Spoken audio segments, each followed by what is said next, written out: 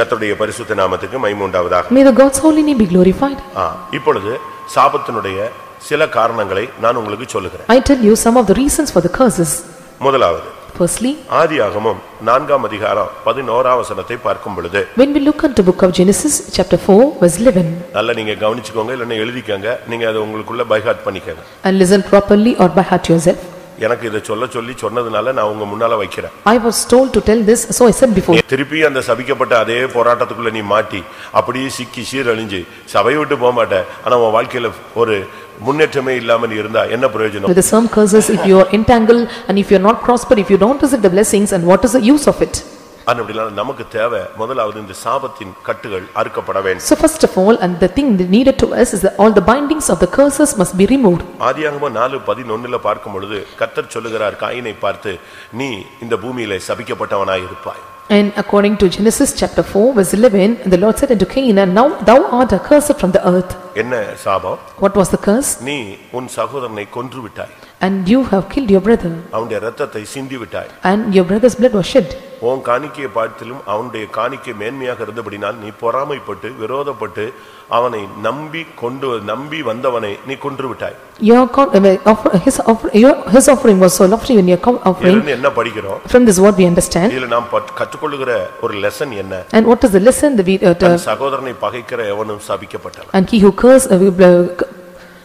hate his brother is a cursed one. அதாவது கொலை பாதகன் என்று சொல்லி இருக்கு. அதனுடைய முதல் அர்த்தம் சபிக்கப்பட்டவன். The one who is bloodthirsty, it means that one is a cursed. உங்களுக்குள்ள சகோதரருக்குள்ள சகோதரிகளுக்குள்ள பகை இருந்தா அது ஒரு சாபம். If there and among your brother or sister, if there is a hatred, and then it is a curse. இன்னைக்கு கூட ஒரு சிலர் எனக்கு போன்ல கேட்டாங்க.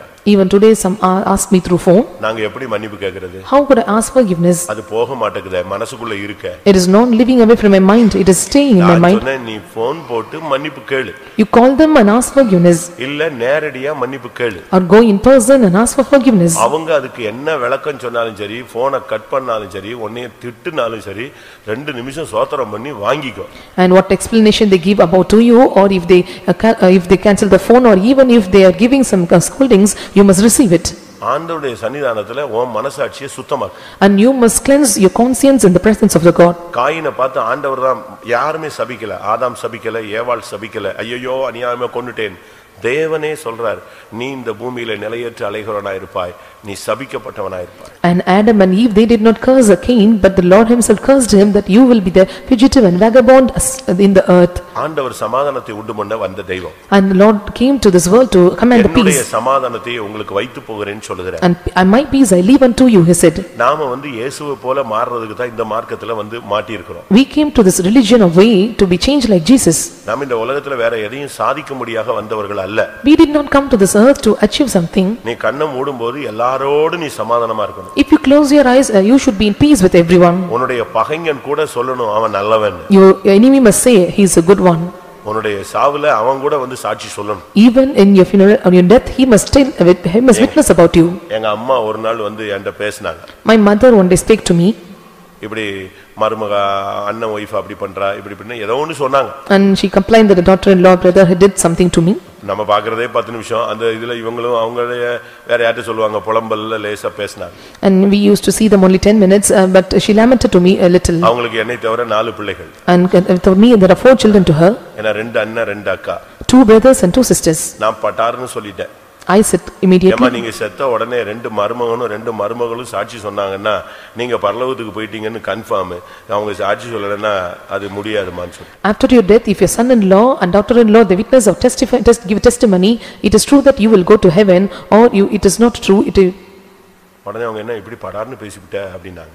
And she asked me why you speak suddenly. இப்படி தான் பேசுறேன். And I used to speak in this way. அம்மானாலும் வசனம் அதுதான், அப்பானாலும் வசனம் அதுதான். நீங்க சாவும் பொழுது 2 மருமகளும் சாட்சி சொல்லிட்டாங்க அப்படின்னா ஓகே, கன்ஃபார்ம் ஆர்டர் இங்கே வாங்கிட்டீங்கன்னு அர்த்தம்.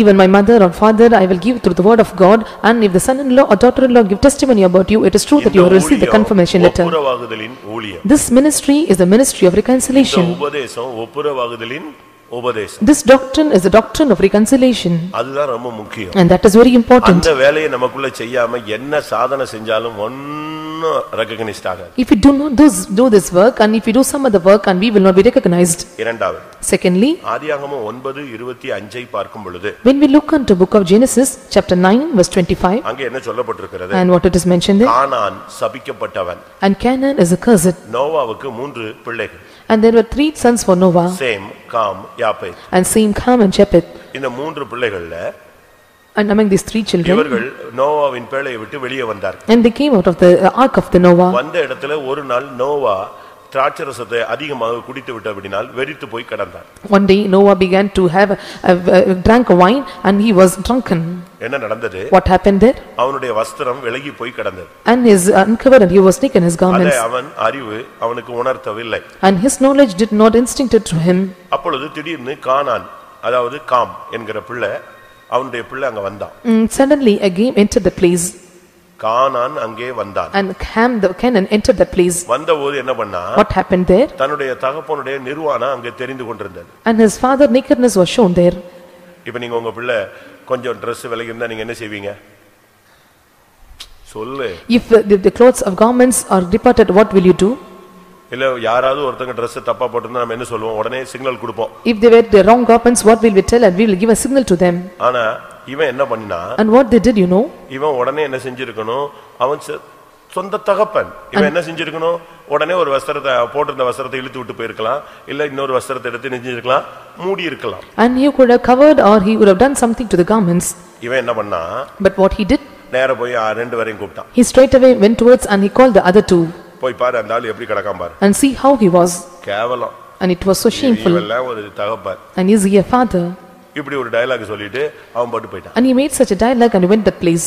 அங்க சேமும் யாப்பேத்தும் வந்து என்ன பண்ணாங்க? And what the Shem and Japheth did? அடடா இப்படியா இருக்கறார் நம்ம அப்பான்னு சொல்லிட்டு உடனே அவங்க அவன் பார்த்த நிர்வாணத்தை நம்மளும் பாத்திர கூடாதுன்னு திரும்பிக்கிட்டே பின்னால கூடியே வந்து அந்த இன்னொரு Dress தூக்கி போட்டு நிர்வாணத்தை மூடிட்டு போயிட்டே இருந்தாங்க. And they covered the nakedness of the father when they went backwards and they covered the nakedness of the father and they went away from the எல்லா place. மனுஷனுக்குள்ளேயும் ஒரு நிர்வாணம் உண்டு. In every man there is a nakedness. ஆனா வெளியே சொல்லக்கூடாது. But you should not reveal it out.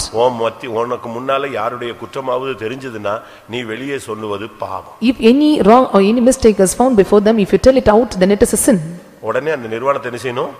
மூடணும். You must cover the nakedness. உன் சகோதரனுடைய நிர்வாணத்தை நீ எப்படி வெளியே சொல்லலாம்? And how can you tell about the nakedness of your brother? தகப்பனுடைய நிர்வாணத்தை நீ எப்படி வெளியே சொல்லலாம்? How can you tell the nakedness of your father? உன் சபையினுடைய குற்றத்தை, ஊழியர்களுடைய குற்றத்தை, விசுவாசிகளுடைய குற்றத்தை, உன் குடும்பத்தாருடைய குற்றத்தை நீ எப்படி வெளியே சொல்லலாம்? And how can you tell about the mistakes or blunder of your father, your family members and the church and believers? ஒரு இடத்துல ஒரு புருஷன் தவறு செய்தான். In a particular place a husband committed a mistake. அது யாருக்குமே தெரியாது. But it was not known to anyone. ஆனா அது மனைவிக்கு தெரியும். It was known to her wife. இவ என்ன செஞ்சா? And what he did? உடனே வெளிய எல்லாருக்கும் சொல்லி அது ஊர் பஞ்சாயத்துக்கு கொண்டு வந்துட்டா. And she informed everyone and brought in to this allegation. அடுத்த நாள் பஞ்சாயத்து கூடி அவனை வந்து தண்டிச்சிட்டாங்க. And on next day the people gathered and they punished him. அது சபைக்கு தெரிஞ்சது. It was known to the church. உடனே சபையில அவனை சபையும் தண்டிச்சு. And then after the church also punished him. அடுத்த ராபோஜனம் வந்தது. And next the communion came. அவனுக்கு ராபோஜனம் இல்ல. And communion was not given to him. இப்ப மனைவி ராபோஜனத்துக்கு வந்தா. And wife came to take communion. அப்ப பாஸ்டர் பெரிய பாஸ்டர் வந்திருந்தார். And center pastor came there. இப்படி ஒரு ஆளு ராபோஜனம் இல்லாம நிப்பாட்டி இருக்கோம். A particular person, we stopped him not to take the communion. என்னன்னு கேட்டார். We asked the reason. இப்படி ஒரு ரீசன் சொன்னோம். And this is the reason. இது யாரு பிரச்சனையை கிளப்புனது யாரு? And who made this problem? மனைவி. And his wife. அப்ப மனைவிக்கு ராபோஜனம் கிடையாதுன்னு. And so there is no communion for her wife. இவ தான் புருஷனுடைய குறையை நெஞ்சிருக்கலாம், ஜெபத்துல வச்சிருக்கலாம், என்ன செஞ்சிருக்கலாம், மன்னிச்சிருக்கலாம், இல்ல இவ கண்டிச்சிருக்கலாம். இவ தான் இப்ப தேவனுடைய நாமம் தூஷிக்கப்படுறதுக்கு ரோட்ல எல்லாம் நெஞ்சிட்டா, சொல்லி கொண்டு வந்துட்டா. And she was அந்த புருஷனுடைய நிர்வாணத்தை அவ என்ன செய்யல? மூடல. She did not cover the nakedness of her husband, and she could have covered the mistake or blunders and kept in the presence of the Lord, and she was the one despised and the name of the Lord. அப்படினால தான் இன்னைக்கு வரைக்கும் கானான் என்கிற அந்த தேசம் சபிக்கப்பட்டதாக இருக்கு. இன்னைக்கு அந்த தேசத்துல இருந்த குடிகள் எல்லாம் துரத்திட்டு யார் போய் உள்ள உட்கார்ந்திருக்கா? இஸ்ரவேல் ஜனங்களை கர்த்தர் கொண்டு போய் வைத்து ஆசீர்வதிக்கிறார். Till now the land of the Canaan was cursed, and all the peoples or inhabitants of the Canaan were went out, and the people of Israelites were landed there. மூன்றாவது. Thirdly, ஆதியாகமம் 49:7 பார்க்கும் பொழுது, when we look into book of Genesis chapter 49 verse 7, உக்கிரமான அவர்கள் கோபம் சபிக்கப்பட கடவது. and exceeding wrath of fury is cursed. ஊழியக்காரங்களும் விசுவாசிகளும் கோபப்படுகிறதை நம்ம உலகத்துல பார்க்கிறோம். We can see the believers or the servants of God getting angry. ஆனா உன்னுடைய கோபம் ஒரு லிமிட்ல தான் இருக்கணும். Your fears must be to a limit. ஆவிக்குரிய ஜீவிதத்துக்காக நீங்க கோபப்படலாம். For a spiritual life and you can be get angry. ஆனா பைபிள் என்ன சொல்லுகிறது? But what does the Bible say? நீங்கள் கோபம் கொண்டாலும்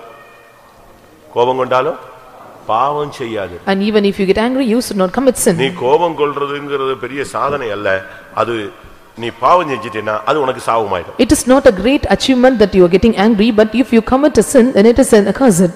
கோபத்துல என்ன பண்ணிடுறாங்க? And what they do in the times of anger, கெட்ட வார்த்தைகள் பேசிடுறாங்க. and they speak evil words. கோபத்துல அடிச்சிடுறாங்க. In times of anger they beat others. கோபத்துல பிரிஞ்சு போயிடுறாங்க. In times of anger they are divided. இவைகள் எல்லாமே பாவமும் அந்த பாவத்தின் நிமித்தம் சாபமுமாக மாறும். These become a sin, and because of that sin it become a curse. அதனால தான் யாக்கோபு சொல்லுகிறார் கோபிக்கிறதுக்கு நீங்கள் தாமதமாகப்படுங்க. And so James say, and you must be swift to anger. மத்தேயுல இயேசு சொல்லும் பொழுது மத்தேயுவில் இயேசு சொல்லும் பொழுது when Jesus said in book of Matthew, அநியாயமாய் நியாயம் இல்லாமல் ஒருவன் கோபம் கொண்டால் அவன் எரிநரகத்துக்கு பாத்திரன் என்று சொல்லி இருக்கிறார். unjustly when one gets anger and he is belonged to this hellfire. உன்னுடைய கோபத்துல நியாயம் இருக்கணும். அந்த நியாயத்திலயும் பாவம் வரக்கூடாது. There must be just in your anger, there should not be sin in it. புரிஞ்சுக்கிட்டீங்களா? Could you understand? அப்போ நாம கோபப்படுறோம், அது எரிச்சல் அடைகிற மாதிரி இருக்கும். ஆனா இந்த எரிச்சல் எல்லாம் எவ்வளவுக்குள்ள டைம் சரியாயிடணும்? சூரியன் அஸ்தமிக்கிறதுக்கு முன்னால கிளியர் பண்ணிடணும். Before the sun goes down and they must clear their anger. அப்படினா எழுத்தின் பிரகாரமா பார்த்தா சாயங்காலத்துக்குள்ள கரெக்ட் பண்ணிரணும்னு அர்த்தம். And literally when we see before evening they must go down. சரி நைட் 8 மணிக்கு தான் சண்டையே தொடங்கிருச்சு.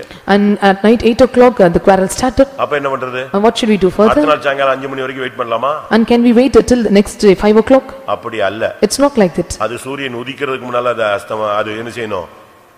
எரிச்சல் தனியணும். And before the sun rises up and the anger must go down. இன்னும் சரியா சொன்னா when I tell rightly, ஒருவேளை எழுத்தின் பிரகாரமான சூரியன் உனக்குள்ள உதிச்சு அணைஞ்சு போய்கிட்டே உலகத்துல நடந்துகிட்டே இருக்கும். ஆவிக்குரிய சூரியன் ஓ மேல அஸ்தமனம் ஆகிறதுக்குள்ளேயாவது உன்னை சரிப்படுத்திடு. And literally the sun rises up before the sun goes down spiritually and your anger must go down. உன்னை விட்டு விலகுவதற்கு முன்பாகவாவது உன் கோபத்தை சரிப்படுத்தி எரிச்சல் தனிய கடவன். Before the presence of the Lord depart from you, your angerness and fears must go down from you. நான் முதலாவது சொன்னேன் சாபத்தீடானது வீட்டில் இருந்தால் அது சாபம். I told you in the beginning that which is cursed found among your home and it is accursed. இதை குறித்து உபாகமம் 13:17 இல் பார்க்கும் பொழுது when we look about this in book of Deuteronomy chapter 13 verse 17, அங்க என்ன சொல்லப்பட்டிருக்கிறது? what it was mentioned there, சபிக்கப்பட்ட எந்த ஒரு பொருளும் உன் வீட்டில் இருக்க கூடாது. and that which is cursed should not be in your house.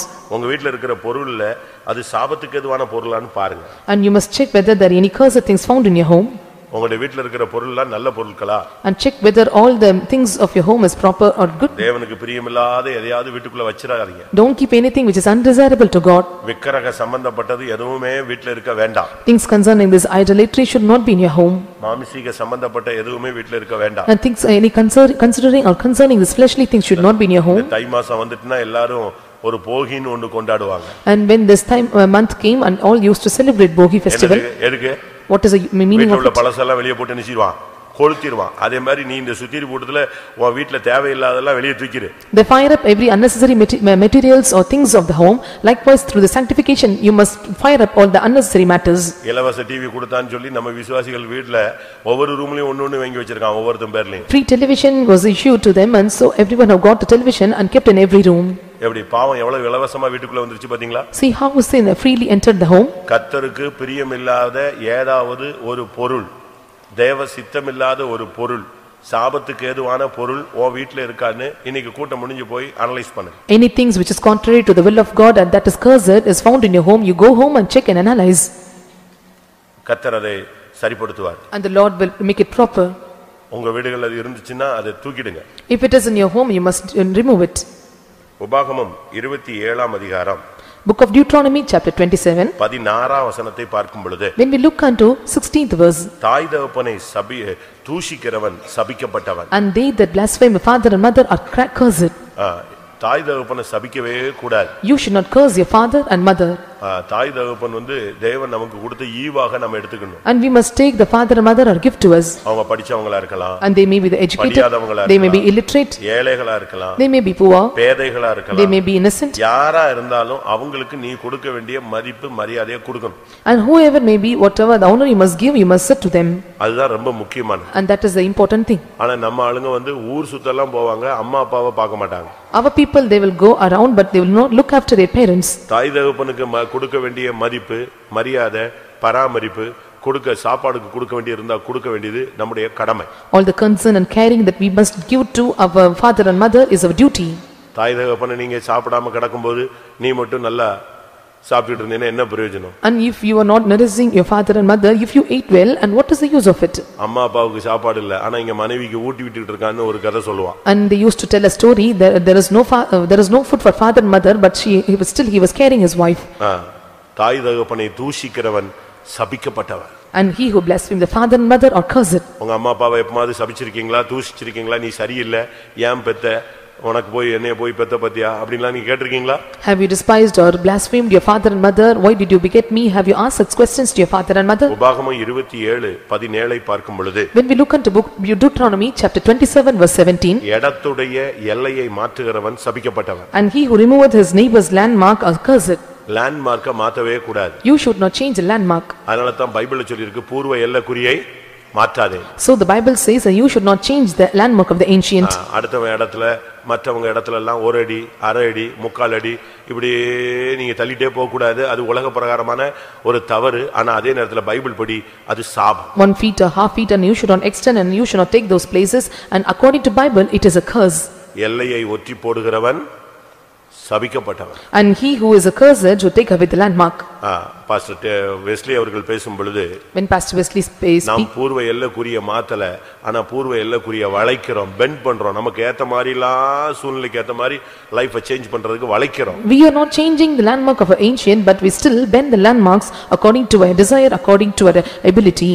உபாகமம் 27:18 பார்க்கும் பொழுது when we look into Deuteronomy chapter 27 verse 18, குருடனை வழிதவற பண்ணுகிறவன் சபிக்கப்பட்டவன். cursed be that maketh the blind to wander out of the way. செவிடனை நிந்திக்கிறவன் சபிக்கப்பட்டவன். And he who is cursed and who is despising the dumb. மற்றவங்களுக்கு வியாதியோ பலவீனமோ சுகவீனமோ வந்தா அதை வச்சு அவங்களுடைய சரீர அங்கவீனத்தை வச்சு நாம அவங்களை குறை சொல்லக்கூடாது, பரியாசம் பண்ணக்கூடாது, குற்றம் சொல்லக்கூடாது. என்ன செஞ்சானோ வந்துருச்சு அப்படின்னு நீங்க சொல்லிட்டீங்கன்னா அது உனக்கு சாபமா மாறிடும். Because of the weakness and sickness of the deficiency of the body, if you curse others, and that will turn as a curse to you. அந்த விஷயத்துல நீங்க ரொம்ப கவனமா இருக்கணும். And you should pay more attention in this matter. நீங்கள் மற்றவங்களை பாதிக்கப்பட்டவங்களை பரியாசம் பண்ணக்கூடாது. And those who are affected and looking into them, you should not mock at them. குருட்டு பையன் சொல்லுவாங்க. And they used to say he is a blind. செவிடன் சொல்லுவாங்க. And they tell he is a deaf. நொண்டின்னு சொல்லுவாங்க. And they tell he is a lame. இவைகள் எல்லாமே நீங்க பேசுறதுக்கு இன்ட்ரஸ்டா இருக்கும், ஒருத்தனை காயப்படுத்தும். ஆனா தேவனுக்கு முன்னால அது என்னது? தேவனுக்கு முன்னால என்னது?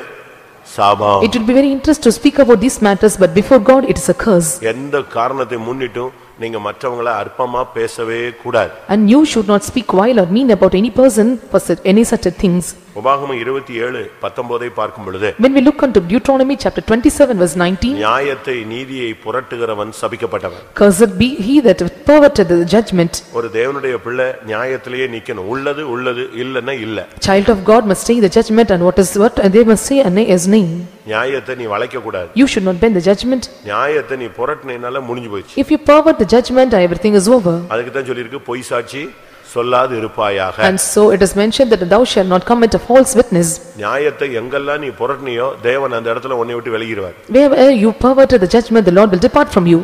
பயத்தினால, because of fear, மனுஷ பிரியத்தினால, and because of desire of a man, மற்றவங்க மேல உள்ள பகையினால, and because of the hatred towards others, அவன் வசமா சிக்கணும்னு சொல்லி நீ ஏதாவது நீ நியாயத்தை புரட்டுனேனா முடிஞ்சு போயிடுச்சு. and he must caught up, and if you pervert the judgment, everything is over.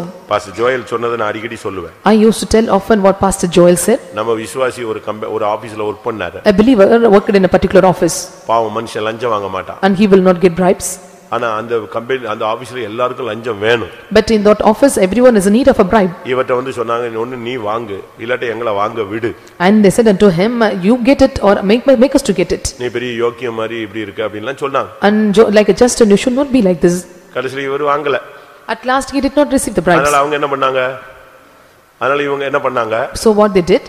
இவர் வாங்குன மாதிரி ஒரு query போட்டாங்க. At last and they made a query that he received the bribes. இவர் வந்து லஞ்சம் வாங்குறாரு. And he got bribe. அது நாங்க பார்த்தோம். And we saw it. அப்படினு சொல்லி அவங்க டிபார்ட்மென்ட்க்கு எழுதி விட்டாங்க. And they wrote to their department. அதுக்கு ஒரு 3 பேர் கையெழுத்து போட்டாங்க. And 3 signed for it. அது என்ன போச்சு உடனே தான் என்கொயரி ஸ்டார்ட் பண்றதுக்கு முன்னாலே சஸ்பெண்ட் பண்ணிட்டாங்க. And before the inquiry started they suspended him. திருப்பி வந்து கேட்டா ஆமா ஆமான்னு எல்லாரும் சொல்லிட்டாங்க. And when they came back and written they said and yes it was true. Suspend பண்ணது மாத்திரமல்ல அது வந்து கேஸ்க்கு போயிடுச்சு. Not only he was suspended and it entered into a case. பாவம் அந்த மனுஷன். And he was so sin. சத்தியத்தின் நிமித்தம் பாதிக்கப்பட்டான். And because of truth he was affected. Pastor Joel சொல்வாரு டெய்லி காலையில எங்க வந்துருவான்? எந்திச்ச உடனே எங்க தான் வருவான்? அவனுக்கு வேலை இல்லல்ல. காலையில எந்திச்ச உடனே நேரா நடந்து எங்க வந்து சேர்ந்துருவான்? faith வந்து உட்கார்ந்துவான். Pastor Joel used to tell when he wake up early in the morning and he will come to the faith home. இவனை பார்த்தாலே நமக்கு டென்ஷனா இருக்கும். டெய்லி வந்தறான். ஐயோ ஆண்டவரே இவன் கேஸ் என்னத்தையா பண்ணுங்க சுவாமி அப்படி. And looking into him I will be tensed to do something to his case. கடைசில என்கொயரிக்கு வந்துச்சு. At last it came to inquiry. Hearing வந்துருச்சு. It எல்லாருக்கும் ஹியரிங் அத நேரடியா விசாரணை. And it came to the hearing of a personal inquiry. குறிக்கப்பட்ட நாள்ல இவன் ஜெபிச்சிட்டு போனான். At appointed time when he came and prayed. அங்க போய் இவன் கூண்டுல இவன் தான குற்றவாளி அதனால ஏத்திட்டாங்க. And he was the accuser and he was stood in the place. குற்றவாளி ஏத்தியாச்சு. And the accuser was stood there. இப்போ ஆப்போசிட் டீம் ஏற சொல்றாங்க. And they asked the opposite team to stand there. Judge சொல்றான் 3 பேர் பேரை வாசிக்கிறான். And judge read out the 3 names. Judge சொன்ன உடனே அந்த அங்க இருக்கிற குமாஸ்தானே சேரா 3 பேரையும் சொல்லி கத்துறான். And the person who was there and he read out those 3 and called 3 names. 3 பேரையும் கத்துனா யார் வரல? ஒருத்தன் கூட உள்ள வரல. And no one entered into the inside. அப்ப அவங்க lawyer And about a lawyer. உடனே லாயர் வந்தார். And lawyer came. என்னன்னா தலைய குனிஞ்சு நின்னுட்டான். And he bowed his head and stood there. என்னன்னு கேட்டா. And he asked what? on the way 3 பேர் ஆக்சிடென்ட்ல செத்துட்டாங்கன்னு சொன்னான். On the way and the 3 met an accident and they were dead. அப்படியே judge உட்கார்ந்துட்டான். And judges remained silent. உடனே சொன்னா இது வந்து கடவுள் கொடுத்த நியாய தீர்ப்பு ஏன் நியாய தீர்ப்பு தேவையில்லை இந்த மனுஷனை நான் விடுவிக்கிறேன்னு சொல்லிட்டேன். ஏன்னா இவன் உயிரோட நிக்கிறான் அவன் செத்து போயிட்டான் 3 பேரும். He suddenly replied that this is the judgment given by the Lord. I don't want to give any further judgment. நியாயத்தை நீ புரட்ட கூடாது. You should not pervert the judgment. அது ஒரு பெரிய சாபமாய் மாறிவிடும். That becomes a great curse. அடுத்து உபாகமம் 27 20 21 22 23 இதெல்லாம் நீங்க படிச்சீங்கன்னா தாறுமாறான உறவு முறைகளை பத்தி சொல்லிருக்கு. When we look into Deuteronomy chapter 27 verse 20 to 23 we can see and the unnecessary relationship is a curse. ஒரு ஒழுங்கான ஒரு வாழ்க்கையை பத்தி அங்க இல்ல. And it is not mentioned about the orderly life. தாறுமாறான உறவுகள். And unnecessary relationship. ஒரு விசுவாசி ஒரு ஊழியக்காரன் ஒரு குடும்பம் ஒரு அக்கா தங்கச்சி எந்த விதமான உறவு முறை இல்லாத ஒரு தாறுமாறான உறவுக்குள்ள நாம் போகும் பொழுது சாபம் நம்மளை தேடி வரும். A believer or sister or brotherly relationship if we go beyond this limit and we must get this curse. அந்த விஷயத்துல ரொம்ப கவனமா இருக்கணும். And we must be ஏன்னா நம்ம எல்லாரும் சிஸ்டர் பிரதர் தான் கூப்பிட்டு அலையறோம். Because everyone call as a sister and brother. அப்படிதானே? எல்லாரும் நம்ம என்ன செய்றோம்? அக்கா அக்காமோ இல்லனா பிரதர் பிரதர்மோ சிஸ்டர் சிஸ்டர்மோ. ஆனா இதுக்குள்ள நீ தவறான ஒரு எண்ணங்களையும் சிந்தைகளையும் கொண்டு வரும் பொழுது எதாயிடும்? அது சாபமா மாறி. When you bring some wrong thoughts and intentions in this relationship of sister and brother and that become a curse to you. அப்ப நீ சபைக்குள்ள இருந்தே யாரா மாறற? சபிக்கப்பட்டவனா மாறற. Staying in the church and you become a cursed. உனக்கு தெரியாதா? Don't you know this? இங்க உள்ளவங்க எல்லாம் தேவனுடைய பிள்ளைகள்னு உனக்கு தெரியாதா? Don't you know this all are the children of God? அந்த விஷயத்துல நீங்க ரொம்ப கவனமா இருக்கணும். And you must take heed of this matter. இத குறித்து நீங்கள் வேதத்துல இன்னொரு இடத்துல பார்க்கும் பொழுது When you read about this in the other part of the scripture 1 Samuel 3:13ல பார்க்கும் பொழுது When we look into 1 Samuel chapter 3 verse 13 Eli தன் பிள்ளைகள் நிமித்தம் சாபம் வருகிறதை அறிந்தும் அவர்களை கண்ட்ரோல் பண்ணாமல் போனான். And Eli even he know about the curse come upon him and he did not control his child. அந்த பிள்ளைகள் மேல வந்த சாபம் என்ன? And what was the curse came upon them? விசுவாச வீட்டிலேயே விளையாண்டது.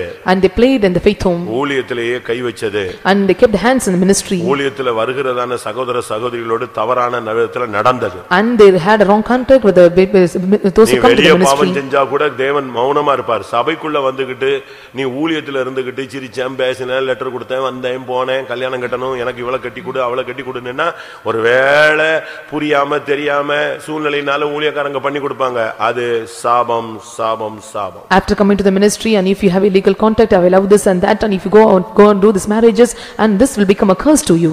நீ அப்ப சபைக்கு எதுக்கு வந்திருக்க? Then why did you come to the church? ரட்சிப்புக்கு வந்தியா, பரிசுத்தமாகுதலுக்கு வந்தியா, பரலோகத்துக்கு போறதுக்கு வந்தியா, விவாகம் பண்ணிட்டு அதுக்கு போறதுக்கு இங்க வந்த நீ? Did you come to the salvation or did you come to doing some other things or you come to marriage and do corruptible things? இப்படி பலரும் பல சபைகள்ல ஒரு கூட்ட சந்ததி இப்படி எழும்புது. And one group of people are rising up in this generation. அடுத்ததாக nextly உபாகமம் 27:25 பாக்கும்போது when we look into book of Deuteronomy chapter 27 verse 25 பரிதானம் வாங்குகிறவன் சபிக்கப்பட்டவன். and those who are getting the bribes is accursed. லஞ்சம் bribe ஆவிக்குரிய வாழ்க்கையில வந்துட்ட பிறகு நாம் இந்த லஞ்சம் வாங்குறது நிப்பாட்டணும். after coming to the spiritual life may stop getting these bribes. எனக்கு தெரிஞ்சு ஒரு சகோதரன் தன்னுடைய கம்பெனில அவர் ஒரு பர்ச்சேசிங் மேனேஜரா இருந்தாரு, அடிச்சிட்டாருங்க பணத்தை. And one particular believer, he was a purchasing manager in a company and he got many monies. But அவர் விசுவாசி இல்ல. But he was not a believer then. அவருடைய மனைவி விசுவாசி. But his wife was a believer. ஆனால் அந்த அம்மா கண்டுகொள்ளவில்லை. So he did not look after him. ஆனா இவர் அடி பாத்தீங்கன்னா சரி அடிச்சிட்டார். But he got good bread beatings to him. நல்ல சம்பாதிச்சிட்டார். He got many amounts. வீடு மேல வீடு உச்சிக்கு போகுதுங்க. He earned more income and he got house upon house. அந்த டைத்துல இவர் விசுவாசத்துக்குள்ள வரார். At that time he came to the faith. என்ன செஞ்சிருக்கணும்? What he should have done? சொல்லுங்க. ரட்சிப்புக்குள்ள வந்த உடனே ஒன்னு திருப்பி கொடுத்திருக்கணும், இல்ல ஏதாவது ஒன்னு பண்ணிருக்கணும். After coming to the salvation he could have given the money back or he could have done something. Company இவரை பிடிக்க போறான். A company is going to catch him. நாளை காலையில இவர் மேல ஆக்ஷன்ங்கும்போது நான் சாயங்காலமே இவர் முந்தின நாள் சாயங்காலம் ரிசைன் லெட்டர் கொடுத்துட்டாரு. And the next morning the company is going to take action upon him. Before the evening he given a resignation letter. தொழிற்சங்கம் அவருக்கு சப்போர்ட் பண்ணது. And the business parties and have supported him. அந்த resign letter அவங்க VRS மாத்த சொல்லி compel பண்ணாங்க. And they made that resign letter as a VRS. எப்படி? அப்ப என்ன ஆச்சு? பென்ஷனுக்கு பென்ஷன், VRSக்கு VRS, அடுத்து எங்க வந்துருச்சு? சம்பாதிச்சது அடிச்ச காசெல்லாம் அப்படி செட்டில் ஆயிடுச்சு. Pension for pension and VRS for VRS and all the money he got as a bribe and it came to him. ஆனா நடந்தது என்ன? But you know what happened there? அதுக்கு பிறகு அவருக்கு வேலை கிடைக்கல. Then after he could not get the job further. அந்த வீடெல்லாம் சொத்தெல்லாம் இருந்துச்சு. And all the possessions and houses were there for him. நான் சொல்ல கூடாது. I don't want to tell. சிடில போகும், அவங்க கேட்டாங்கனாலும் பாவம் கஷ்டப்படுவாங்க. Even if they hear and they may feel difficulty. ஆனா நடந்தது என்ன? But you know what happened? அந்த சொத்து எல்லாமே அவங்களுக்கு அப்படி செட் ஆயிடுச்சு. All the possessions were set to him. இப்ப பென்ஷன் வந்துருச்சு, செட்டில்மென்ட் பணம் வந்துருச்சு, எல்லாம் செட்டில் ஆயிடுச்சு. He got the pension amount and all the settlement and he received all the money. இப்ப அவருக்கு வேலை இல்ல, வீட்ல இருக்காரு. இப்போ மனைவி பிள்ளைகள்லாம் அவரை விரோதிக்கிறாங்க. He was jobless, stayed at home and all the wife and children they were against him. பையன் வளர்ந்தான். And his boy was brought up. பையனை வச்சு அந்த அம்மா அவரை எதிர்த்தது. And with that boy and the mother resisted him. அந்த பையனை அப்படி motivate பண்ணாங்க. அப்பா சரியில்லைன்னு கடைசில அவன் அவரை எதிர்த்து கடைசில அவர் செத்தே போயிட்டார். She motivated his child and his father is not proper. At last they were against him. He was dead. அவன் வந்தான். அவன் தலையெடுத்த உடனே யாருக்கும் சொத்தை தர முடியாது, எந்த பொண்ணுங்களுக்கும் கிடையாது, எனக்கு தான் அப்படினு சொல்லிட்டு அம்மாவையும் ரோட்ல விட்டான். He came at last, made his mother to go in the streets by telling all the possessions belongs to me. அந்த சொத்து எப்படி போகுது பாருங்க. See how the possessions go. நாட்கள் போனது. And the days were passed. அந்த பிள்ளைகளுக்கு கூட ஒரு பைசா கொடுக்கல. இந்த அம்மாவெல்லாம் துரத்தி வெளிய ரோட்ல விட்டான். பெரிய வீடுகள். He did not give any amount to his sisters. At last made his mother to go about and all the possessions belonged to him. கட்சியில போனா. And he went into the party. கடன் வாங்குனா. He got borrowed money. பிரச்சனைகள்ல சிக்கினா. He was entangled in many problems. கடைசில அந்த வீட்ல ஒரு சின்ன சண்டை வந்தது. At last there is a quarrel among the family. அந்த வீட்லயே ஒருத்தனை அடிச்சிட்டான், அவன் அங்கேயே செத்துட்டான், அந்த வீட்டுக்குள்ளேயே செத்துட்டான். And he bit some particular person in a house and he was dead there. இப்ப சமீபத்துல பார்த்தா ஊர்ல அந்த தெருவுல ஒரு சின்ன சண்டை, அதுல இவனை ஜெயிலுக்கு போனா, ஜெயிலிலேயே கொன்னுட்டாங்க. And recently there was a problem among the street and he killed him and he was in jail. And he was the one who was better. இவன்லாம் யாரு? நான் இருக்கும்போது என் சர்ச்சில் சண்டே ஸ்கூல் படிச்சாங்க. When I was there in my church and he learned Sunday school. அந்த அம்மா இப்படி வளர்த்தாங்க. And his mother brought up. பணத்தினுடைய வேர் எது?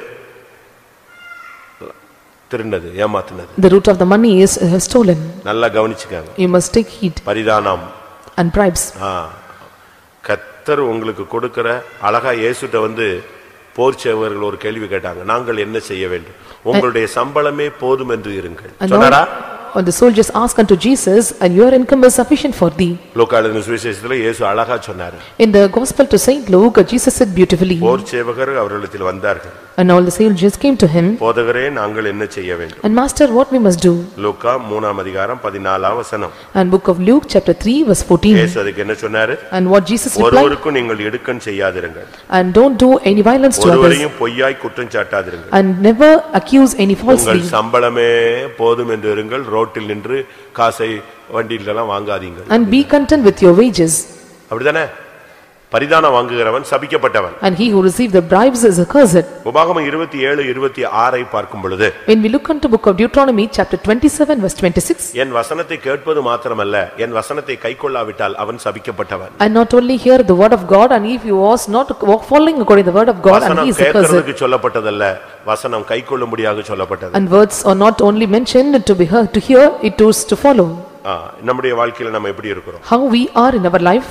வசனத்தை கைக்கொள்ளுகிறவர்கள் பாக்கியவான்கள். And those who hold for the word of God are blessed. வசனத்தை கைக்கொள்ளாதவன் சபிக்கப்பட்டவன். And cursed is the one who confirmeth not the word of God. யோசுவா 9ஆம் அதிகாரம் 23ஆம் வசனத்தை பார்க்கும் பொழுது, when we look into book of Joshua chapter 9 verse 23, யோசுவா இந்த கானான் பயணத்தில் போய் கொண்டிருந்த பொழுது, when Joshua traveled to the journey of Canaan, அங்கே வந்தார். and Gibeonites came there. அவங்க வந்து என்ன சொன்னாங்க? And what they did? அவன்ட்ட போய் சொல்லி, நாங்க ரொம்ப தூரத்துல இருந்து வர்றோம், நாங்க புறப்படும்போது சாப்பாடுலாம் சூடா இருந்துச்சு, இப்ப ஆரி ஊரி நாரி என்ன ஆயிடுச்சு, எல்லாம் பூசணம் புத்துருச்சுன்னு சொல்லி ஒரு பொய் சொல்லிட்டாங்க. And they lied at him that saying that and all the food items were rotten because we have on the way we have traveled for a long distance. என்ன நடந்தது? And what happened there? யோசுவா 9:23ல அவன் சொன்னா, நீங்கள் சபிக்கப்பட்டவர்கள், நீங்கள் பொய் சொன்னீர்கள், நீங்கள் என்னை ஏமாற்றி விட்டீர்கள், அதனால நீங்க சபிக்கப்பட்டவங்கன்னு சொன்னான். And he said that you have deceived me and you are cursed. ஏமாத்த கூடாது. You should not deceive others. தாய் தகப்பனை ஏமாத்தாத. Don't deceive your parents. பத்திரத்துல தப்பா கையெழுத்து வாங்காத. And don't get any wrong signature in this. யாரையுமே புறஜாதிகளை ஏமாத்தாதீங்க. And don't deceive the Gentiles.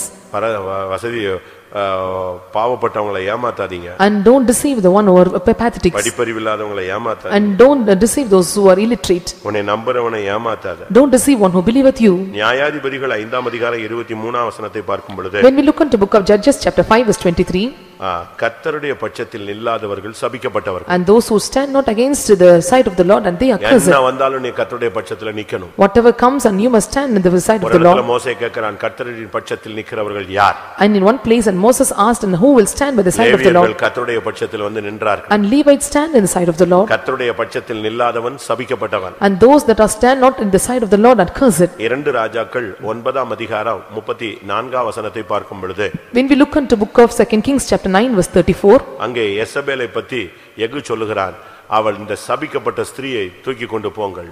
and about Jezebel it is mentioned that you take this cursed woman. யெகூ சொல்லுகிறான், Jehu says, இந்த யேசபேல் சபிக்கப்பட்ட ஒரு ஸ்திரீ. and this Jezebel is a cursed woman. ஏன்? why? அவ பயங்கர ரஃப்பான ஆளு. And she is so rough. பயங்கர ஏமாத்துக்காரி. And she is a great deceiver.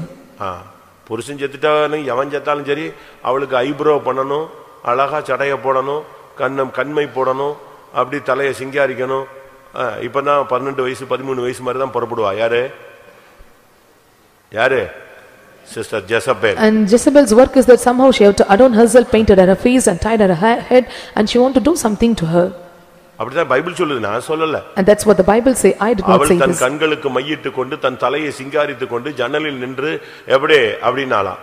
And she painted her eyes and painted her face and tied her head and looked out of the window. வயசு என்ன? What was her age?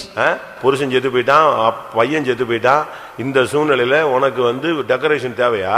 And husband was dead and no more children, and in this age did she want this kind of adornment? ஒரு வீட்ல ஒரு நாள் சண்டை. In one particular house there was a quarrel. எதுக்குன்னு கேட்டேன். And asked the reason. 10 ரூபாய் தரலன்னு. And they did not give 10 rupees. நான் சொன்னேன், சிஸ்டர் கொடுக்க வேண்டியன 10 ரூபாய் தான் அந்த பிள்ளை கேக்குது. And she asked only 10 rupees can't you give. கேட்டா கொடுத்துருப்பேனாங்க. And if she asked with goodness I had given. 10 ரூபாயில என்ன தப்புன்னு கேட்டா. And what wrong she committed in 10 rupees? Beauty parlour போய் ஐப்ரோ எடுத்துட்டு வரா, அதுக்கு 10 ரூபாய் கேக்குறா, அதுக்கு எப்படி நான் கொடுப்பேன்னாங்க. ஓஹோ, இது நம்ம பிள்ளை பயங்கரமான ஆளா இருக்கா. She go to a beauty parlor to shape her eyebrows, and our children is so terrible. இதான் பெண்டிகாஸ்ட்ல உள்ள ஒரு குரூப் இப்படி இருக்கு. And this is one of the treachery for the Pentecostal people. One group is like this. யெசபேலின் ஆவி. A spirit of Jezebel. கற்பில்லாதவள் அப்படினு அர்த்தம். It means that she is without chastity. யெசபேல்னா கற்பு இல்லாதவள்னு Bible dictionary அர்த்தம் சொல்லுது. And the Bible dictionary gives the meaning Jezebel is without chastity. அவளுக்கு எப்பவும் decoration தான். Always she is in a decoration. சர்ச்சுக்கு வரும்போது கூட பாருங்க, இவங்க இந்த ஃபேஷன் ஃபேஷன் ஷோக்கு போற மாதிரியும் கேட் வாக் போற மாதிரி தான் வர்றாங்க. Even when they come to the church and they comes like one who go for the fashion show and catwalk. இப்போ கூட நீங்க சுவிட்சர்லாந்துல இப்ப ஒரு பாஸ்டர் பியட்ங்கறவர் சுவிட்சர்லாந்துல இப்ப சமீபத்துல கொஞ்ச நாளைக்கு முன்னாடி தான் இறந்தார். Recently Pastor Biet in Switzerland and he was entered into glory. Switzerland சர்ச்சில jeans போட்டு பையனோ பொண்ணோ சர்ச்சுக்குள்ள வர கூடாது. வந்த உடனே வெளிய போய் சொல்லிடுவார். And no one should come inside the prayer hall to Switzerland and coming in jeans and pants. அவ்வளவு ஸ்ட்ரிக்ட்டா தான் வெளிநாட்டுல நம்ம சபைகள் இருக்கு. இங்க தான் அவுத்து விட்ட கேஸ் மாதிரி இருக்கு. Even very strict. அங்க குவாலிட்டி உண்டு, குவாண்டிட்டி கிடையாது, ஜனக்கூட்டம் கிடையாது. இங்க குவாண்டிட்டி ஜாஸ்தி, ஜனக்கூட்டம் ஜாஸ்தி, குவாலிட்டி இல்ல. And there is quality no quantity, but here the people are more but no quality. இப்ப நம்ம கூட்டத்தை தான் பார்க்கறோமே தவிர குவாலிட்டியை பார்க்கிறது இல்ல. We look into the group and crowd, we are not looking into the quality. Jezebel சபிக்கப்பட்டவள். And Jezebel is accursed. நியாயாதிபதிகள் 17ஆம் அதிகாரம் 2ஆம் வசனத்தை பார்க்கும் பொழுது, when we look into the book of Judges chapter 17 verse 2, ஒரு நாள் ஒரு அம்மா ரோட்ல நின்னு மண்ணள்ளி போட்டு சபிச்சிட்டா. and one day a woman stood at the Lord place street and she cursed him. Yeah. Reason is வீட்ல இருந்த 1100 வெள்ளி காசு திடீர்னு காணாம போயிடுச்சு. because the 1100 silver coins were missed at home. அவளுக்கு என்ன பண்ணனே தெரியல. She could not do anything. போட்டு கத்தி சபிச்சு மண்ணள்ளி போட்டா. And she shouted at last, cursed by putting up the sand. ஊர்ல உள்ளவங்க கேக்குறான். And all the people at the streets asked him. பக்கத்துல பையன் நின்னு கேட்டுட்டே இருந்தான். And nearby a son asked the matter. அவனுக்கு என்னடா என்ன மாதிரி சாபம் அம்மா போட்டாளே. And for him is, and how cursed her mother have given. அவன் நேரா அம்மாட்ட வந்தான். He came straight with to mother. போட்ட சாபத்தை கேட்டேன், எனக்கே பயம் வந்துருச்சு. நான் தான் அந்த காசை திருடி விட்டேன், இந்தா வச்சுக்கோ, உன் காசே வேண்டாம்னு சொல்லி கொடுத்துட்டான். And he said, and I was stolen that money, and hearing your curses I was so afraid of it. அதாவது நான் இது எதுக்கு சொல்றேன்னா, ஒரு சிலர்லாம் புருஷன் காசு எடுத்தா தப்பு கிடையாது, அம்மா காசு எடுத்தா தப்பு கிடையாது, மனைவி காசு எடுத்தா தப்பு கிடையாது, இப்படிலாம் சொல்றவங்க எல்லாம் நீங்க கொஞ்சம் புரிஞ்சுக்கணும். And some திருடுதல் சாபத்துக்குரிய குற்றம். And stealing is the one which is accursed.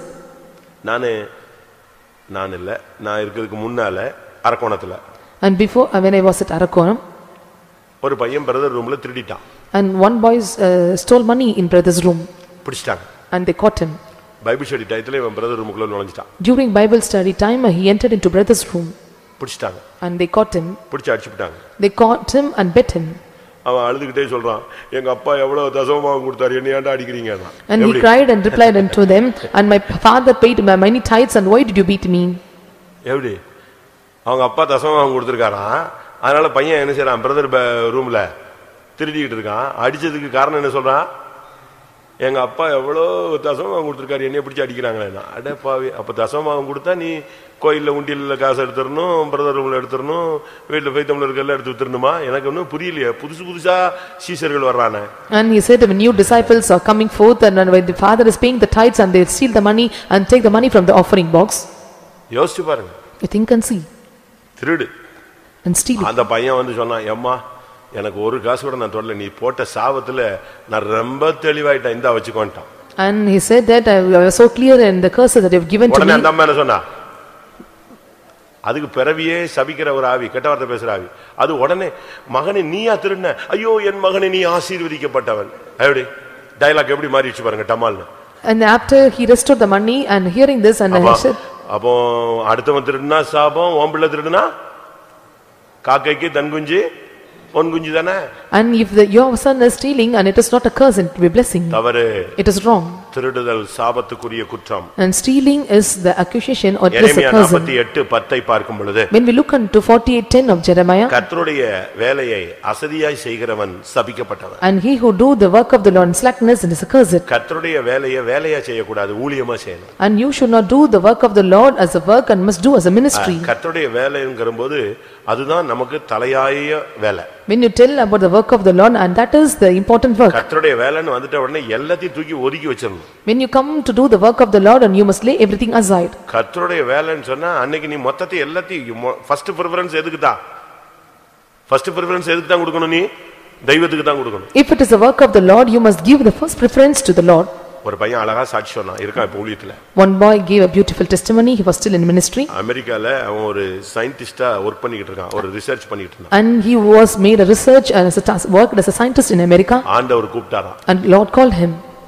அவன் ஏற்கனவே ஸ்பான்சர்ல தான் படிச்சிட்டு இருக்கான். Already he studied through sponsor.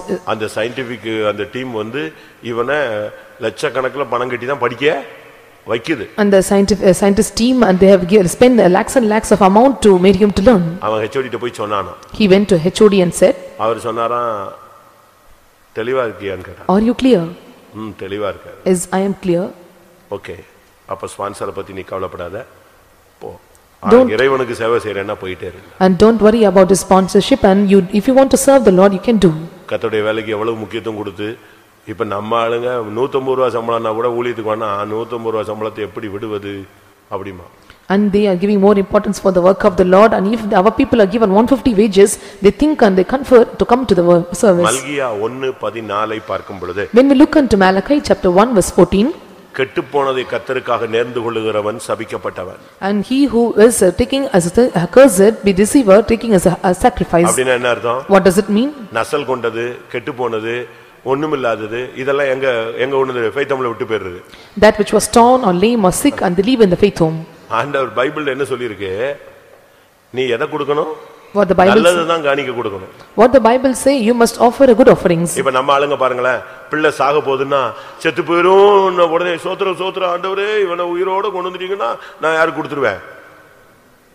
கர்த்தருக்கு கொடுத்துருவேன். எது செத்து போயிருவான்ல, அதை விட எங்க போய் கிடக்கட்டும், ஃபெய்த் ஹோம்லயாவது கிடைக்கட்டும். We say that if a child is going under some sicknesses or going under deathbed, and we say if you bring my child alive, I will give him to ministry. அதனாலதான் ஆண்டவர் என்ன பண்றாரு, ஒரு வீட்ல யாரு சூப்பரா இருக்கானோ, யாரு சூப்பரா இருக்காளோ அவளை பிடிக்கிறாரு. And so what the Lord is doing, one who is so superb in the family, and the Lord is taking them. நீங்க கர்த்தருக்கு நியமிச்சதெல்லாம் எப்படிப்பட்டது? See how you are appointed for the Lord. பழைய டேபிள், Old table, உடைஞ்சு போன விறகு, and this broken logs of wood. எப்படி கொடுக்குற நீ கர்த்தருக்கு? How you give to the Lord?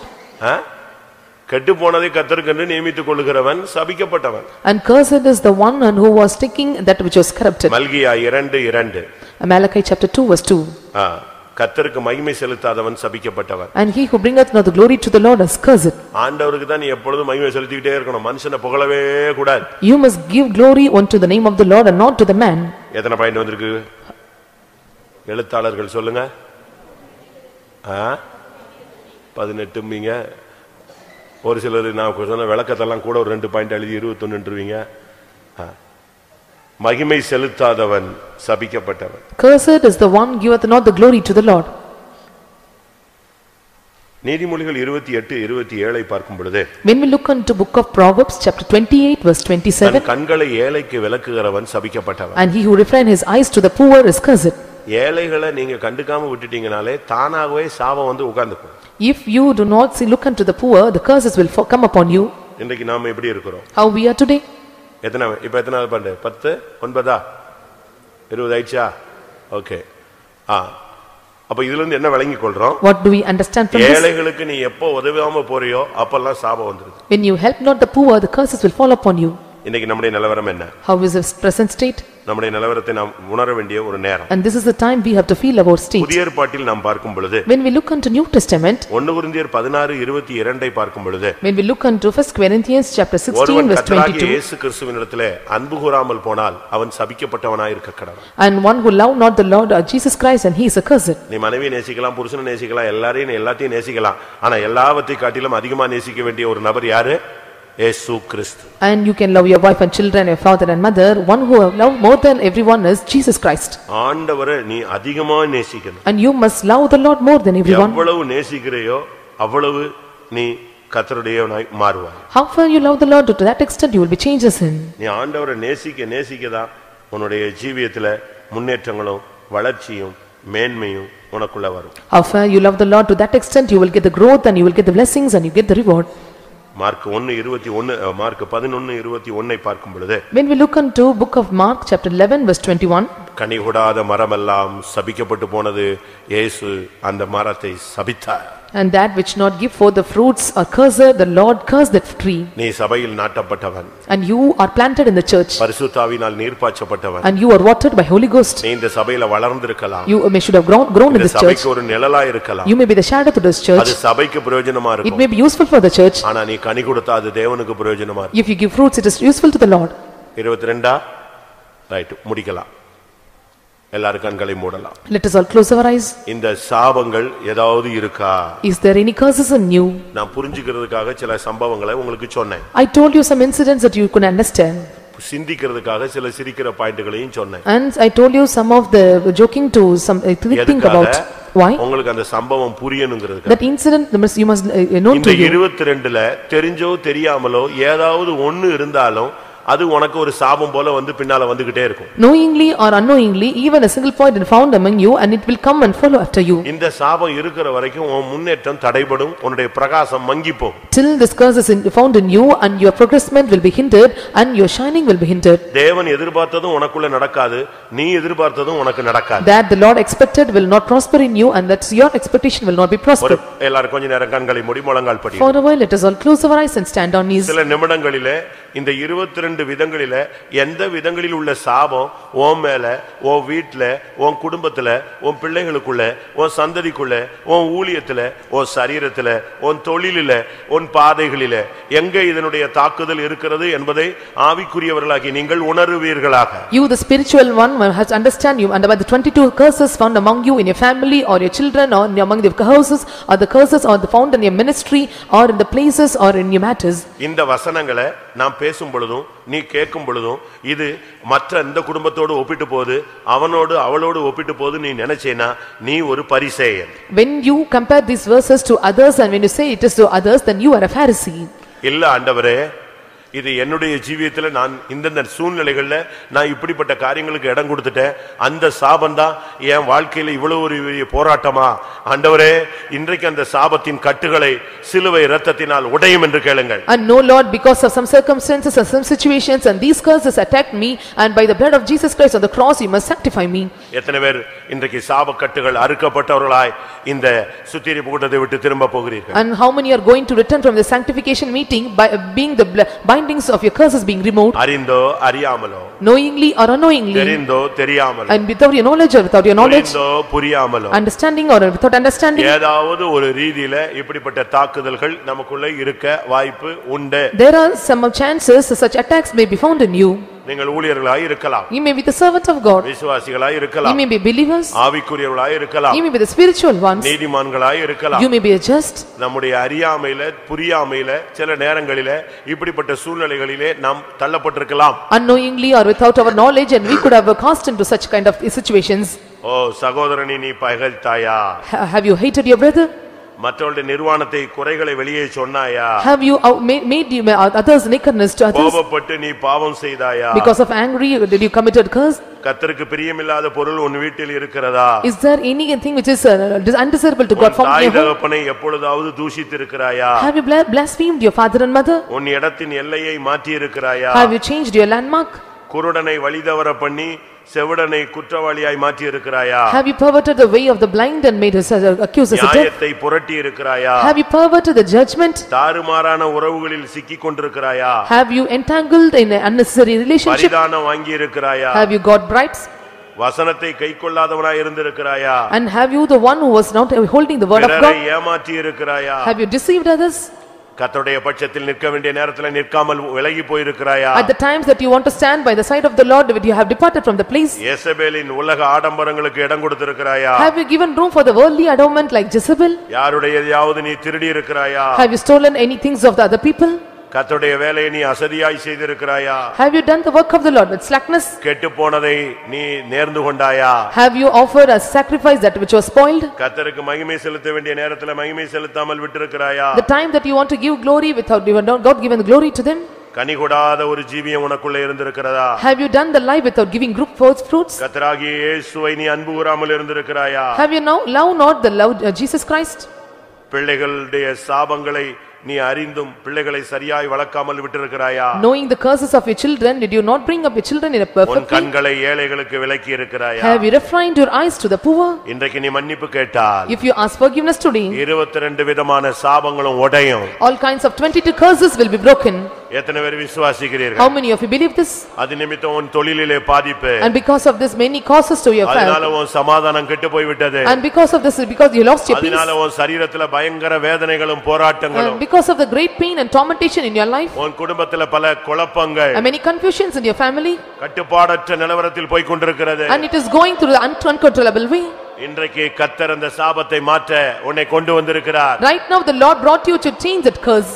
இந்த சுத்திகரிப்பின் கோட்டத்தின் நோக்கம் உன் குடும்பத்தில் உன்மேல் உன் சபையின் மேல் உன்மேல் இருக்கிற சாபங்கள் நீங்க வேண்டும். கண்ண மூடு. The purpose of the sanctification is meeting all the curses and all the sin from your family, and you should be removed. நீ இதுவரை சாபமா இருந்திருக்கலாம். Till now you may be a curse to others. இந்த கூட்டத்துக்கு பிறகு நீ ஆசீர்வாதமாய் மாற வேண்டும். But after this meeting thou shall be a blessing for others. கர்த்தர் உன்மேல் அன்பு கூர்ந்து உன் சாபத்தை ஆசீர்வாதமாய் மாற பண்ணுவார். The Lord will love to you and he will make your curses as a blessing. ஆண்டவரே சாபத்தை உணர்கிறேன். Lord, I feel my curse.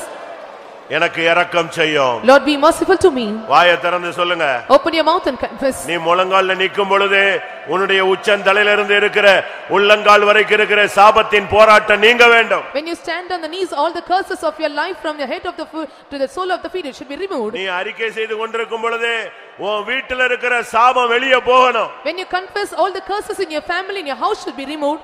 நீ கண்ணீர் விட்டு கொண்டிருக்கும் பொழுது உன் சந்ததியின் மேல் இருக்கிற சாபம் நீங்கணும். When you shed tears, all the curses upon your generations and offspring should be removed.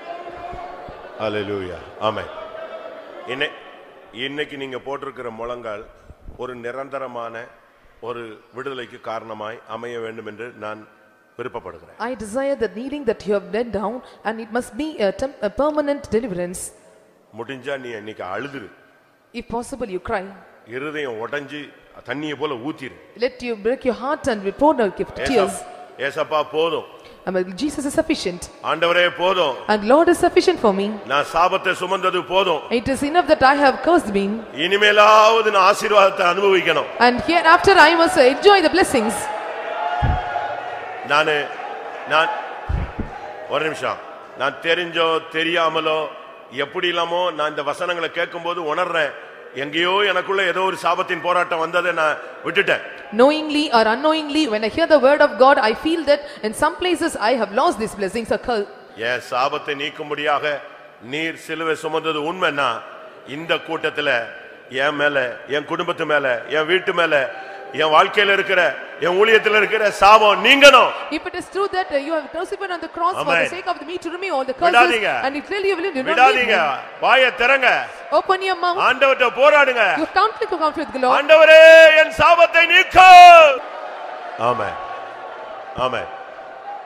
நீ பாருங்க, நீங்க ஒரு ஆர்டிபிஷியலா நான் எதிர்பார்க்கல, ஒரு எமோஷனலையும் செய்யறதில்ல, உண்மையாய் நடக்கணும்னு ஆசைப்படுறேன். I don't desire that you have to do artificially or emotionally, you must do truly. இன்னைக்கு ஒரு நல்ல நாளா மாறட்டும். And today let it be a good time for you. சாபம் நீங்கிட்டு நீ கூட்டத்தை விட்டு வெளியே போ, பிசாசு ஓடி இருப்பான். Let the curses be removed, you depart from this place, and Satan will flee away from you. முடிஞ்சா உனக்கு கை கால் நல்லா இருந்தா முழங்கால் போடுங்க, ஒண்ணும் தப்பு கிடையாது. If possible, you are able, you stand on knees, it is not wrong. ஓ முழங்கால் உன் சந்ததிக்கு உதவி செய்யும். Your kneeling will help your generations. ஓ முழங்கால் உன் குடும்பத்துக்கு உதவி செய்யும். Your kneeling down will help your family. இன்னைக்கு விடுதலை இல்லாம நீ போனீன்னா நீ ஏமாந்துட்ட. Without deliverance, if you depart from this place, you are deceived. யாக்கோபை போல போராடு. Like Jacob, you strive hard with me. பவுலை போல போராடு. Like Paul, you strove with him. சாபம் நீங்காவிட்டால் நான் விட மாட்டேன். I will not leave you. வாயை திற. Open your mouth. உன் சத்தம் பரலோகத்திலே கேட்கட்டும். Let your voice be heard in the heaven. சிலுவையை பிடித்துக்கொள். You hold on the cross. ஆமென். உண்மையாகவே என் மேல சில சாபங்கள், எல்லா சாபங்களும் இல்ல, நான் உணர்த்தப்படுகிறேன், சில சாபங்கள் என் மேல இருக்கிறதா நான் ஃபீல் பண்றேன் அப்படினு சொல்றவங்க எழுப்பி அறிக்கையிட்டுருங்க. And truly I feel some of the curses are upon me. If so, you stand up and confess. 2 நிமிஷம் தான். 2 minutes. உன் மைண்ட்ல எது உணர்வா தேவ ஆவியானவர் குத்துறாரோ, இருதயம் குத்தப்பட்டுச்சோ அந்த பாயிண்ட சொல்லிட்டு உட்காருங்க. What you realize in your mind and what the Spirit of God is realizing you or piercing you or pinching you, and you stand up and confess. நீங்க முழங்கால் திருப்பி போட்ட பிறகு ஒவ்வொரு அபிஷேகத்திலையும் ஒவ்வொரு சாபமும் டப்பு டப்புன்னு தெரிக்கணும். When you kneel down and when you are in anointing, every curses will be removed. Amen. Hallelujah.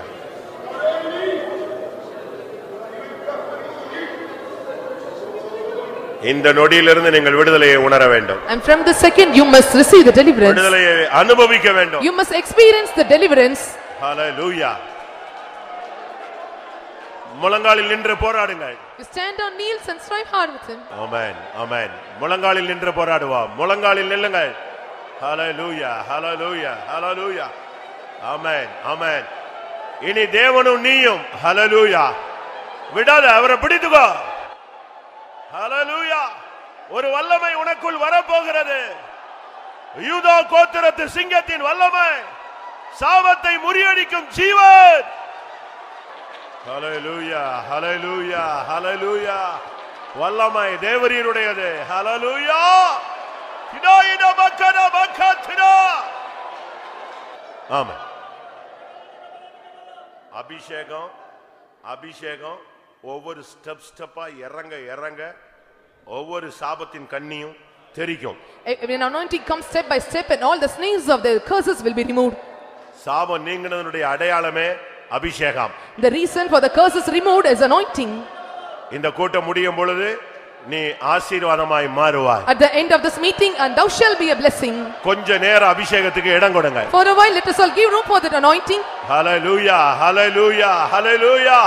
சாபத்தை ஆமென் ஆமென். நீங்க தயவு செய்து உங்களுடைய மனதை சிதற விடாதீங்க. Please make your scatter of your mind. ஐயோ என் புருஷன் சரியில்லையே, பிள்ளை சரியில்லையே, அப்படி இப்படி நீங்க போட்டு மைண்ட டிஸ்டர்ப் பண்ணாதீங்க. Don't disturb your mind by saying that my husband is not proper, my children is not proper. ஓ அபிஷேகத்துல எல்லா சாபமும் முறியடிக்கப்படும். Through your anointing all the curses will be removed. உனக்குள் and everything will be blessed among you. எத்தனை பேர் விசுவாசிக்கிறீங்க? And how many of you believe this? உன் மூலமா எல்லாருடைய சாபமும் தூக்கி எறியப்படும். And through you all the curses of the people will be thrown out.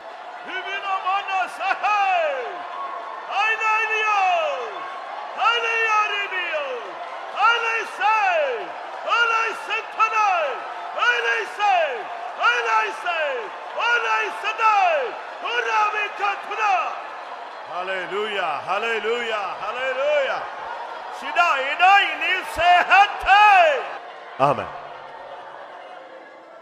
Amen. ஒரு மனுஷனுடைய கை கால் கட்டப்பட்டிருந்தா அது அவுத்தா அவன் எப்படி இருப்பான், எப்படி ஃபீல் பண்ணுவான்? If a man's hands and legs are banded, how it will feel? ஒரு சப்பானி 40 வருஷமா நடக்காத மனுஷன் நடந்தான். A cripple after 40 years who could not walk, he walked. அவன் நின்றான், நடந்தான், குதித்தான், ஓடினான். அவனால என்ன பண்ணணும்னு தெரியல. அப்படி ஒரு அபிஷேக வல்லமை. It's like that he jumped, he leaped over, he ran over, he did not know what to do. உன் சாபங்கள் நீக்கப்பட்டு விட்டது. Your curses are removed. நீ ஆசீர்வாதமாய் இருப்பாய். Thou shall be a blessing.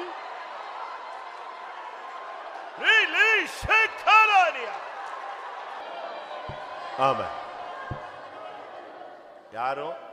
யாரும் வெட்கப்படாதீங்க. Don't feel shame.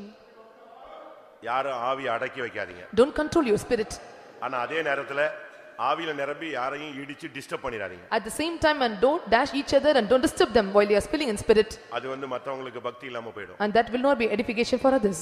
ஆனா உனக்குள்ள யூதா கோத்திரத்து சிங்கம் வந்து விட்டார். But now the lion of Judah has entered into you. நீ பயப்படாத. Do not fear. எதை பத்தியும் கலங்காத. Do not be troubled about anything. கர்த்தர் உன்னோடு இருக்கிறார். The Lord is with you. எழும்பி பிரகாசி. Arise and shine. Hallelujah, hallelujah. Amen. கர்த்தர் இன்றைக்கு செய்த ஒரு மகத்தான ஒரு காரியம். The magnificent work the Lord done today is. உங்கள் எத்தனை பேர் அதை விசுவாசிக்க முடியும்? How many could believe this? இன்றைக்கு உன்மேல் இருந்த சாபத்தை நீக்கினது மாத்திரம் அல்ல.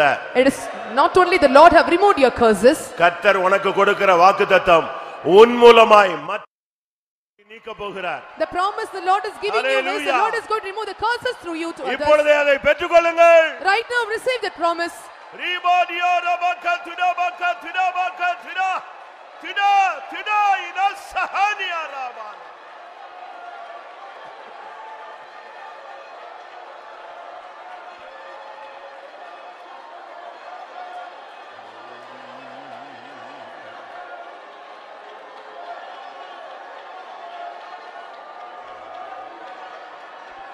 ஆமென். இரட்டிப்பான நன்மையை இன்றே தாரும் இயேசுவே, அளவில்லா வல்லமை இன்றே தாரும் இயேசுவே, இரட்டிப்பான நன்மையை இன்றே தாரும் இயேசுவே, அளவில்லா வல்லமை. ஆமென். இன்றே தாரும் இயேசுவே, இரட்டிப்பான இன்றே தாரும் இயேசுவே, அளவில்லா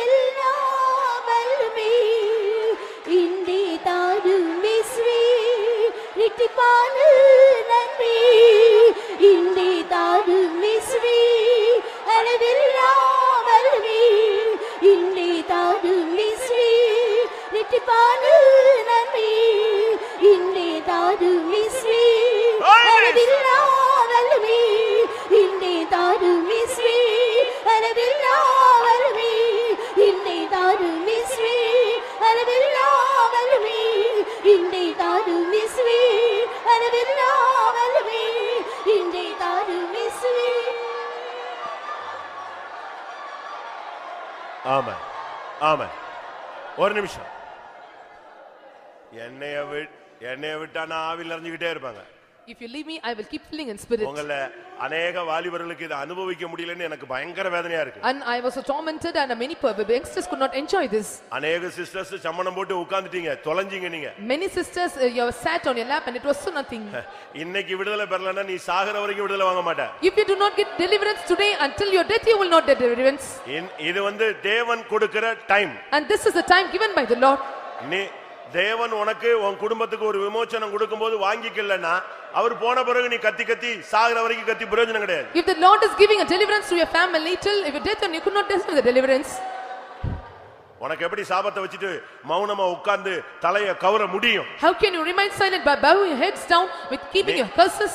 அப்ப நீ ஒரு பொறுப்பற்ற தாய், ஒரு பொறுப்பற்ற தகப்பன். You are an irresponsible father, irresponsible mother.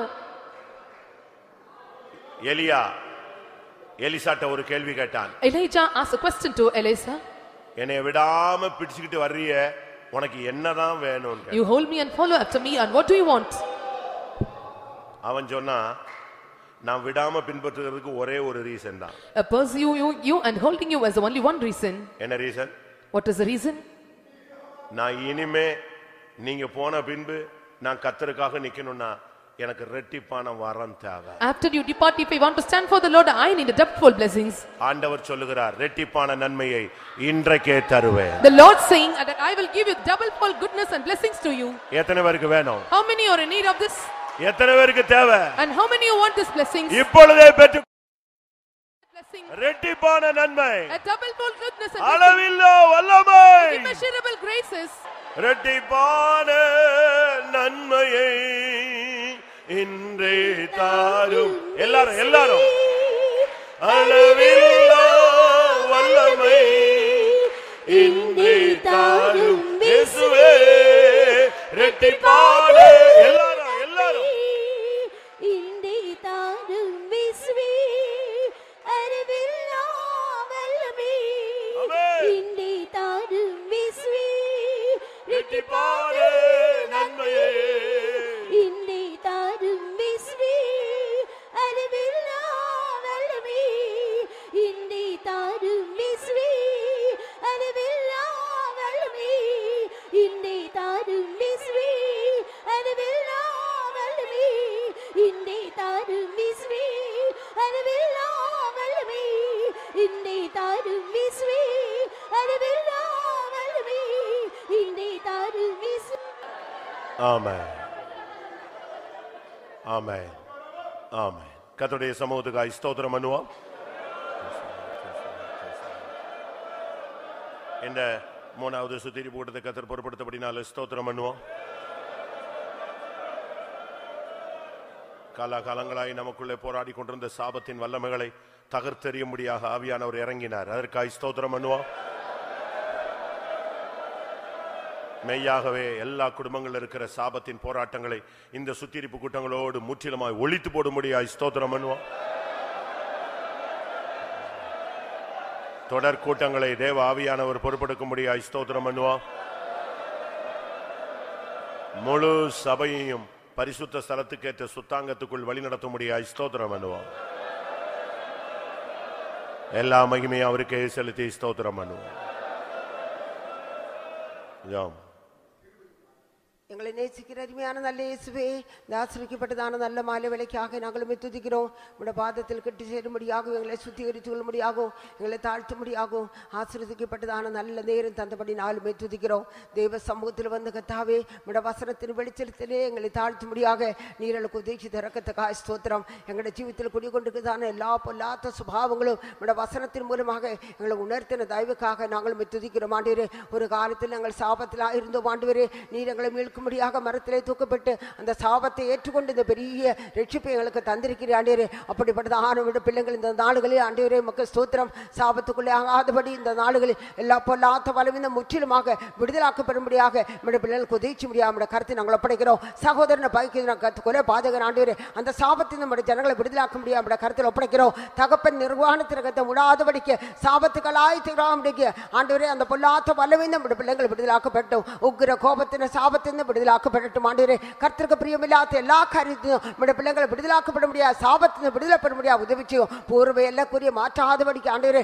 உலகத்தின் காரியங்களுக்கு அடியப்பட்டு போகாதபடிக்கு ஆண்டவரே. அந்நிய பணத்திற்கு இடம் கொடுக்காதபடிக்கு எல்லா பொல்லாத சுபாவத்தின் இந்த நாடுகளில் முற்றிலுமாக விடுதலாக்கப்படும்படியாக நம்முடைய பிள்ளைகளுக்கு உதவி செய்யும் ஆண்டவரே. உலகத்தின் ஆடம்பரத்தை எல்லாம் முற்றிலுமாக விடுதலாக்கும்படியாக ஜெபிக்கிறோம் ஆண்டவரே. முக ஸ்தோத்திரம். கர்த்தர் ஊழியத்தை அசதியாய் செய்யாதபடியாக உற்சாகமாய் செய்து நம்முடைய ஆசீர்வாதத்தை பெற்றுள்ள தகுதி உங்களாய் மாற்ற முடியாக நம்முடைய கருத்தை நாங்கள் ஒப்படைக்கிறோம் ஆண்டவரே. கர்த்தருக்கு என்ன கனி கொடுക്കുന്നவங்களாக எங்களுடைய ஜனங்களை மாற்ற முடியாக நம்முடைய கருத்தில் ஒப்படைக்கிறோம். வசனம் கேட்டதான நாங்களும் எங்களுடைய ஜனங்களும் எல்லா சாபத்திலும் முற்றிலுமாக விடுதலாக்கப்பட்டு நம்முடைய தரவான ஆசீர்வாதம் பெற்றுள்ள தகுதி உள்ளவங்களாக ஊரில் மாற்ற முடியாது ஜெபிக்கிறோம். மீதியான கூட்டத்தை எல்லாம் நீ பொறுப்பெடுக்கும் ஒரு பிரதான ஆசீர்வாதமாக ஜெயமாக இந்த வருஷத்துல கடைசி எங்களுக்குள்ள எங்களுடைய ஜனத்துக்குள்ள ஒரு ஆழமான கிரியை நடப்பித்து நம்முடைய வரியின் தம்பிக்கினாலே உங்களை ஊரே நிரப்பும் தாழ்த்தி விட கருத்தில் ஒப்படைக்கிறோம். பொறுப்பெடுத்துக் கொள்ளும் இயேசு நாமத்தில் கேட்கிறோம். நம்முடைய கர்த்தராகிய இயேசு கிறிஸ்துவின் கிருபையும் பிதாவாகிய தேவனுடைய அன்பும் பரிசுத்தாவின் ஐக்கியமும் நம்முடைய சகல பரிசுத்தவான்களுடைய கர்த்தராகிய இயேசு மகிமையிலே வெளிப்படும் மட்டும் இருப்பதாக. அல்லேலூயா, அல்லேலூயா, அல்லேலூயா.